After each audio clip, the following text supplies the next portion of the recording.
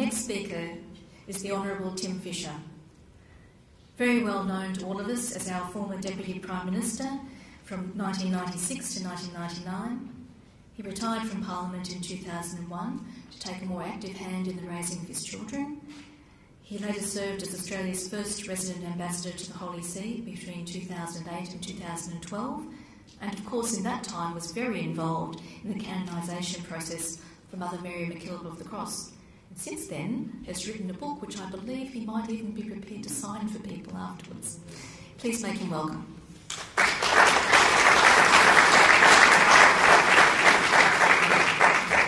Thank you very much, Sandy, for those kind words of introduction. The Archbishop Gallagher, His Excellency, the Papal Nuncio, not so long in Australia, but in a very bold move, decided to go to Broken Hill on his first Easter in Australia. And I think that caused a lot of us to take note, and we were just delighted that city of a few difficulties had, for that particular Easter, an Archbishop who was prepared to risk everything and move outside his comfort zone and head to Broken Hill, and I commend him on that and his address tonight.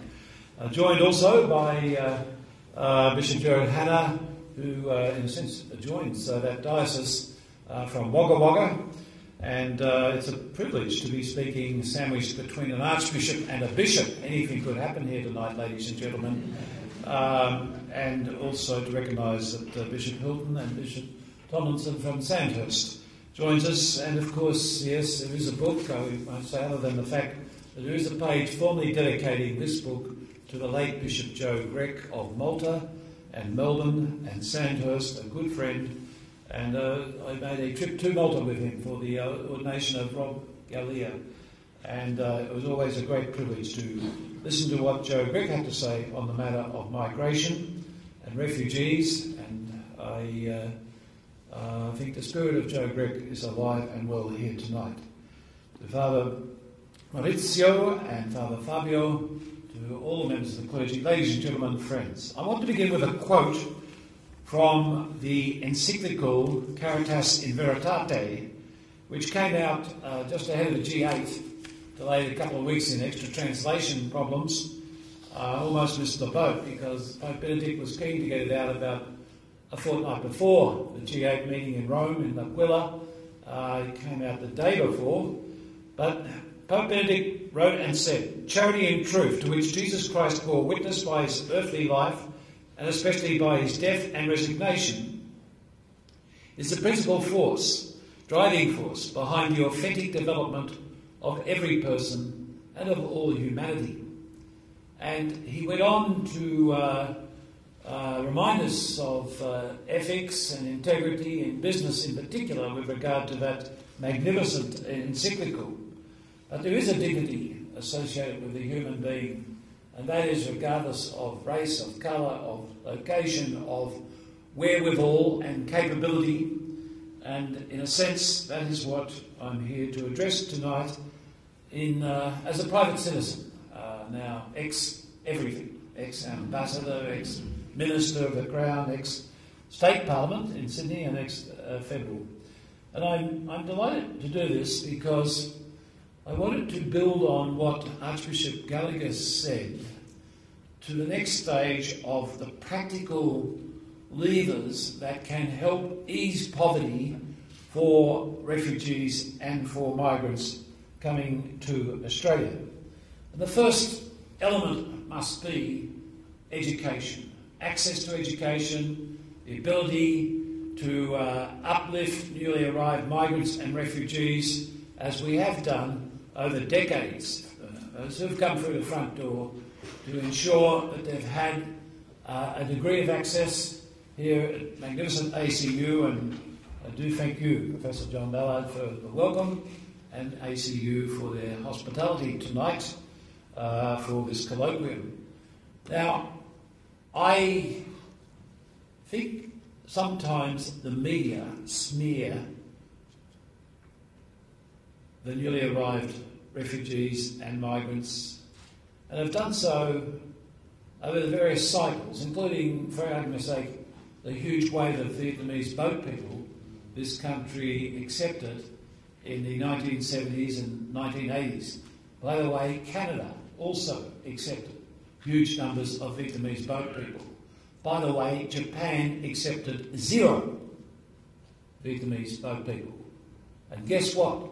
The second and third generation of those Vietnamese boat people have become net economic contributors to the GDP of this country in a massive way. And also in Canada, a huge uplift of a different cohort, being a very positive and dynamic contributor because they got access to, amongst other things, to education. But always, the migrant, the refugee, will have a determination, a dedication, a motivation, sometimes far exceeding that of some Australians who have had even more opportunity in their lives than the arrived migrant and refugee. No one should besmirch the demonstrated motivation, dedication, determination of migrants and refugees with regard to seeking to better their lives, to learn, to educate their children, and above all else, the first stepping stone in all of that must be in learning English, speaking English, being able to write English, and that is whether you've come from South Sudan, from Somalia, or from Vietnam, and wherever else it might be. I am in awe of the efforts that have been made by various Christian churches, various non-government programs and some government programs to provide that educational uplift for the migrants and the refugees. I take this opportunity at this colloquium here tonight to not only salute that, but to say we cannot step back from the several thousand that are scheduled to come through the front door this calendar year into Australia, and more next year and the year after.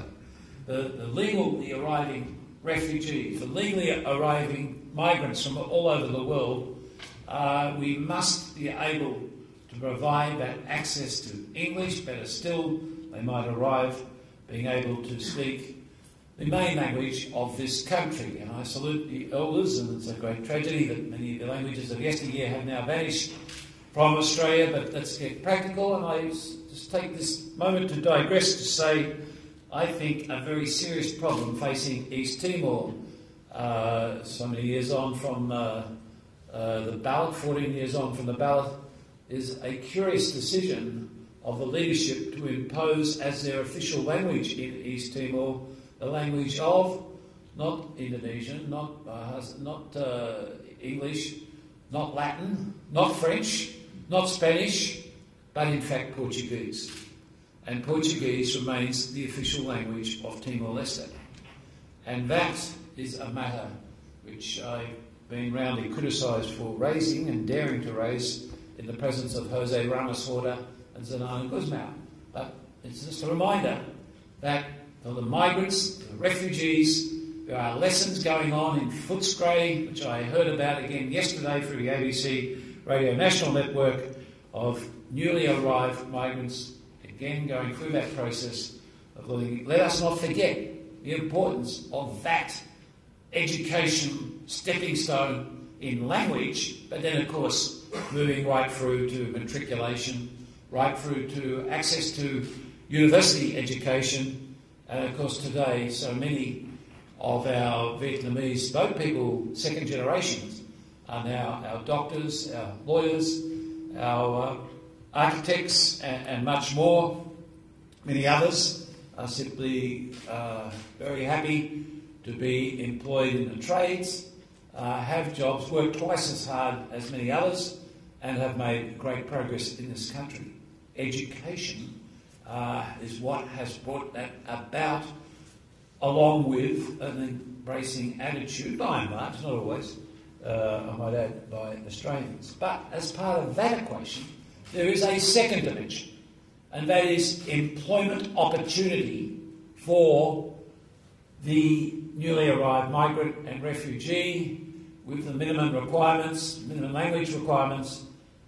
There are, to some extent, without going into the current election campaign, of which I'm not a direct part of, a series of dimensions which are making employment opportunity not necessarily as open and as embracing as it should be to a South Sudanese, to anybody else who has come most notably through the front door, and I'll say a bit more about those who've come through the back door in a moment. And they too are human beings, let's not forget. But the employment, this is a country of 23 million people.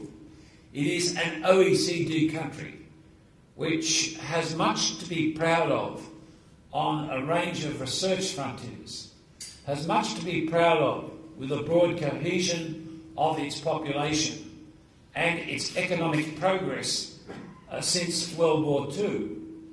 It defies imagination that we cannot expand the employment base and have the flexibility in our templates to ensure that the migrant and the refugee and the second generation, but the first generation, might gainfully obtain gainful employment at an early stage. Too often, this has not necessarily been the case.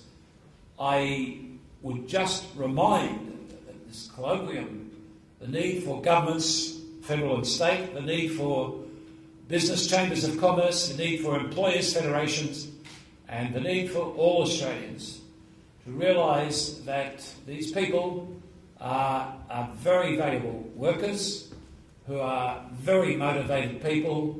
And I'll give you one example in particular, and that is Roger Fletcher of Dubbo, who went out of his way to employ Somalians and Sudanese at his abattoirs in Albany, Western Australia, and in Dubbo and elsewhere, as he exports lamb to the world, frozen packaged lamb, as he exports beef, as he exports wool to Mexico. Roger Fletcher started as a drover in this country with minimum education, with one ute and $100.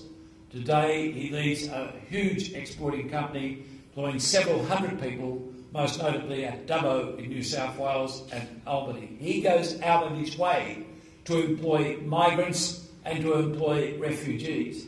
And by the way, in a roundabout sort of way, not that he did it for this reason, every now and then the wheel goes the full circle.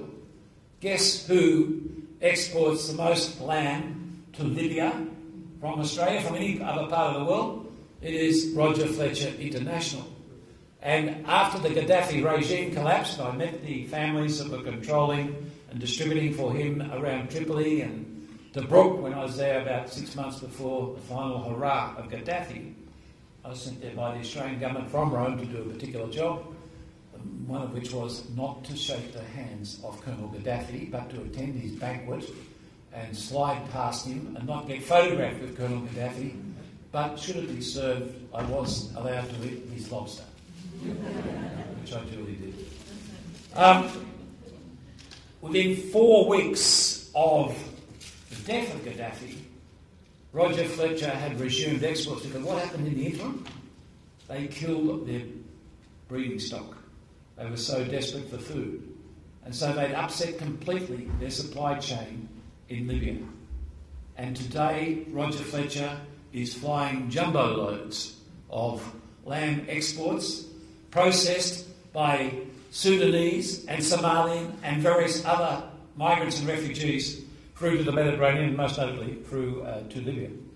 So you've got to have the education and you've got to have employers prepared to ensure that there is employment available for these refugees and these migrants, and so they don't get cocooned off into a source of poverty and continuing poverty and desperate poverty, which there is too much of in this country, an OECD country of 23 million people. Those two broad points made, I want to cut through to just two examples. This is where it gets down to the nitty-gritty. And we take several thousand migrants through the front door, and we take several hundreds of refugees through the front door. I got rung up by Cardinal Filoni. Can you come in to the Vatican by sunset tomorrow? I thought, oh my God, this guy is the sostituto. I've clearly done something wrong. I'm about to be whiplashed for daring to organise a Caritas Express steam train from the Pope's platform or some other outrageous thing which I got away with blue murder in my grand finale year. I was very worried. So I was about to be placed on the index even before I'd completed writing my book. He said, here's a list from the Holy Father. It's a list of Iraqi Christian bomb victims. A few months before, 50 people had been murdered at Mass in one of the central churches, remaining churches, in Baghdad. And by the way, Papal Nuncio Filoni, I think I'm correct in saying, was the only ambassador to remain at post in Baghdad at that particular time of Gulf War I and subsequently, and is now gone to head up Propaganda Fide. He said, this particular group, some want to go to Canada, to other countries I can't name, and this lot want to come to Australia, where they have some relatives. Will you take this list, present it to Canberra, and see if the Pope's list for a handful, but nevertheless some very desperate and wonderful people, that they signed off by Canberra. And if you read the book, you'll see what methodology I used in presenting it to Canberra. I mean, thousands apply. This was a huge department of immigration that would have to be dealt with by the Minister of Immigration and the then Minister for Foreign Affairs, Chris Bowen and Kevin Rudd, respectively, at that time. And so I sent the list off, and I was quite worried about it. I employed a particular tactic. I just want to report to this colloquium that within 28 days, Canberra agreed to and signed off on the uplift of those Iraqi bomb victims on the papal list, subject to medical checks, and they're now all living in Sydney and Melbourne. And so I think as we look at some of the publicity dominating the recent weeks, we should also remember that Australia has stepped up, minuscule on that one, quite large in numbers from Bhutan and Nepal. Several thousand have come through on a special project negotiated through the IOM and the United Nations, again through the front door. What about the back door? I mean, it's the dead cat question sitting here tonight, which is not for me to dwell on. I'm not a contestant. I'm not a candidate in this election. And I'm a little bit rusty, having just spent 1,000 days in Rome and the rest of the time feeding my wife's cattle because they're hungry this long, cold winter. I just want to say another thing. The Church should never be underestimated. The Vatican should never be underestimated. We had Peter Woolcock, our roving ambassador, link up with Kathy Klugman in Colombo, Sri Lanka. And I came through and we had a working lunch with who? Cardinal Malcolm Orangev, the Cardinal President of the Bishops' Conference of Colombo and the newly appointed Cardinal 2 years ago, and well known in Rome and now in Colombo. When he came back with his red hat, the President turned on a huge parade in from the Colombo airport. Thousands of people turned out, great big vehicle decked out in Sri Lanka. And we said, we have a problem, and much of it is coming from the Christian fishing villages of the Negombo coast. And we want to get a set of messages out. And the Church then linked with the Sri Lankan government and with the Sri Lankan Navy, whose Admiral Archbishop Gallagher might have met because the Admiral then is now the Sri Lankan High Commissioner here to Canberra. And guess what happened, ladies and gentlemen? We did the very best thing because the Cardinal sent a message to the Bishop of Negombo and the other fishing villages, which was very simple and very direct and read out in every single village along that coast. It is illegal, it is immoral, it is dangerous, and it is deadly to get involved with the people smuggling by boat business, and the business model might hold out false hopes for some money, but ultimately it will end in disaster. For 2 years under this current federal government, and for many years under the John Howard government, 0 boats from Sri Lanka. boats cut off absolutely at the source as a consequence of a holistic approach. And far better, where possible, that they be cut off at the source rather than have everything else that is being debated at the moment, about which I cannot comment. So I just want to say there are good news stories out there, and I salute someone many of you may not know but may have heard of, Cardinal Malcolm Ranjith and the Catholic Church of Sri Lanka, about 15% of the population, but a very influential networking population, in making that difference. Subsequently, the wheels fell off a bit. Kathy Klugman, the High Commissioner, came back. Peter Wilcock went on to Geneva and the like. But cooperation at the source can see the best solution of them all, and that is to cut off the source. Let me just finally say, you just never know when something goes right in your heart.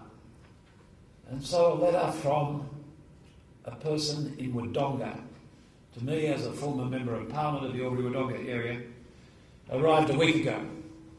Her brother is a civil engineer in Aleppo, Syria, trying to seek a way out, trying to seek approval to come to Australia. Married, 3 children, on a good day, 2 hours of electricity a day. On a good day, 1 meal for 24 hours for their 3 children.